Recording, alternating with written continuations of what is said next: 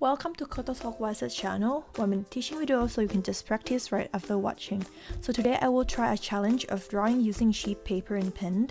I used to spend a lot of time researching for the best pen and paper, but they are quite expensive and I don't want to waste them in case I ruin my picture. So I start to experiment using 160 gram A4 paper and ballpoint pen. These are quite common in stationery shops, but I will link the equipment that I use below. So the result is way better than I thought. The copy can be used on them just like the normal Bristol paper.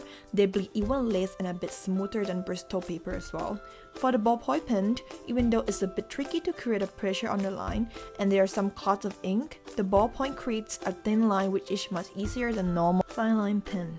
So to sum up, I would 100% suggest you to use these cheap stuff. I don't find any great disadvantages and I have already decided to use the sheet paper instead of Bristol paper. Forever!